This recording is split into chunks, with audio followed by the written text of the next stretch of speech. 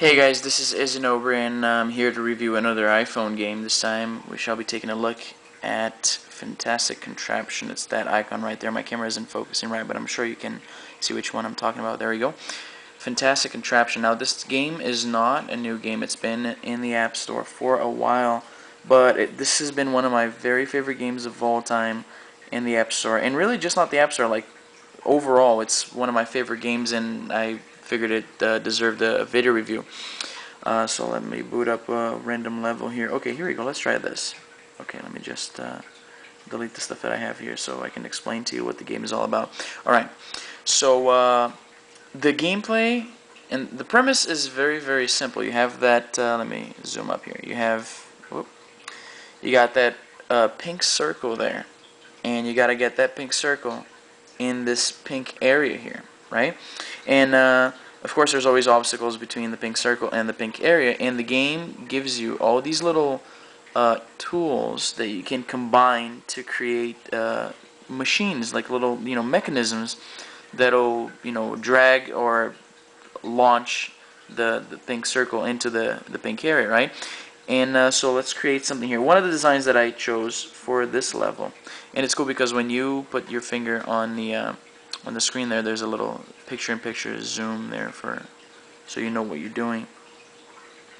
And of course I forgot to mention, you can only build, you see how there's like a blue rectangle there, right? You can only build within that rectangle, right? To impose a limitation on the game. Otherwise it'd be a little too easy, I find. Okay, so the design that I choose for this level is a catapult, and it'll let me, I screwed up here. Let me zoom in a little bit more so it's easier to work. Okay, here we go. So let's build a catapult. So there's the base.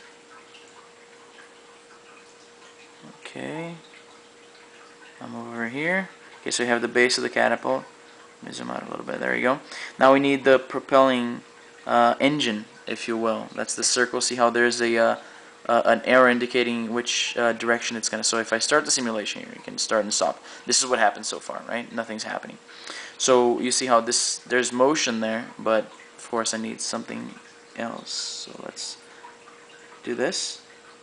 Now if I start this, you'll see how it'll work as a catapult. See how that thing is like shooting that way? So, but it's missing the pink circle. So move the pink circle here a little bit. Now this should work. Let's see.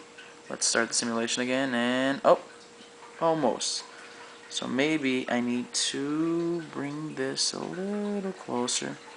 How about this? Oh, there we go. Oh. Bam, there you go, victory.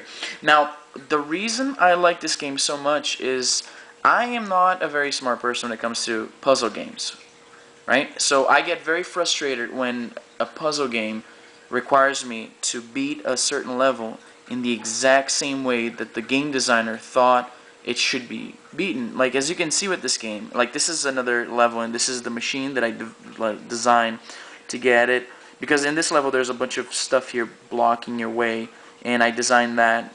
So if you start it, you'll see how it works. Look, it's climbing on top of all the debris, and it takes a while, but there you go.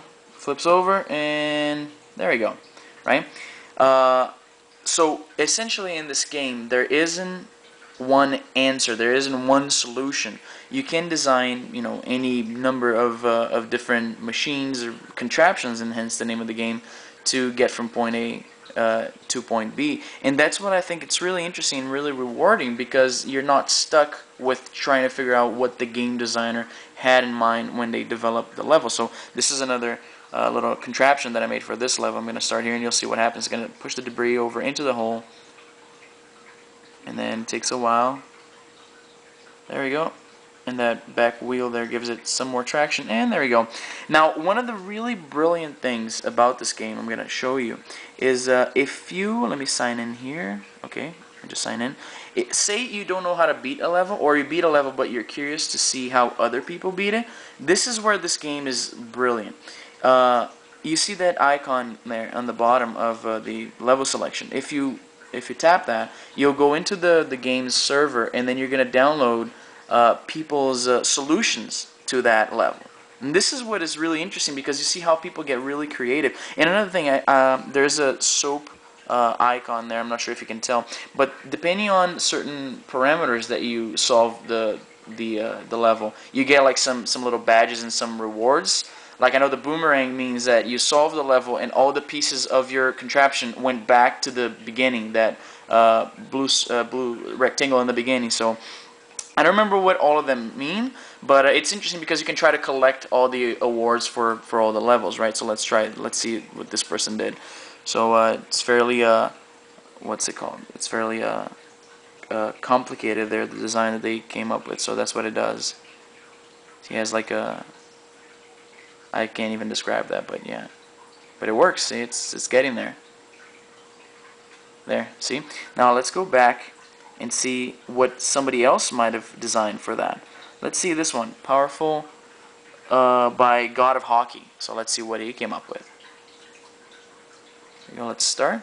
So that's pretty intricate. And there it goes, climbing the debris. And he made it.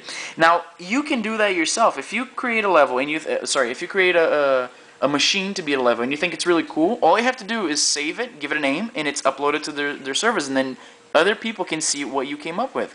And I think the community aspect of this game is what's really interesting, because you're not limited to what you came up with to solve the levels. You can see what other people did, and that gives you ideas in designing your own machines next time. So this guy came up with something that doesn't seem like it's gonna work, but it's not really going anywhere. I mean, I know he made it because he saved it to the server, right? There you go, it's going somewhere now. As you can see, some machines are more efficient than others, but you know, that's to be expected. So let's try another level. Let's say the wall. Let's see what people came up. Okay, this is what I came up with. So let's see what other people did to beat that level. Okay, so this person came with whoa, that's pretty big. It's like a, I don't even know what to call that, but it's big. And there it goes. So let's see what somebody else might have come up with. Let's see this guy. Oh, that's to rate their design. So let's see what this person came up with. Whoa, that's some sort of, oh, that's pretty interesting actually. It's kind of like a see this one right there shows you how creative some people get. This is kind of like a trebuchet, or I think that's how you pronounce it. Sort of like a catapult. Like, see, it shoots up the little pink square, and then there's an engine there to give it that extra boost. So in short, this is fantastic contraption, and it's out on the App Store. The thing's still going. It's out on the App Store for $5, which I think for the value that you get, it's pretty decent, and it's a very interesting puzzler. If you like coming up with different solutions other than what the game designer expects of you, this is the game to get. So yeah, I hope you guys like it.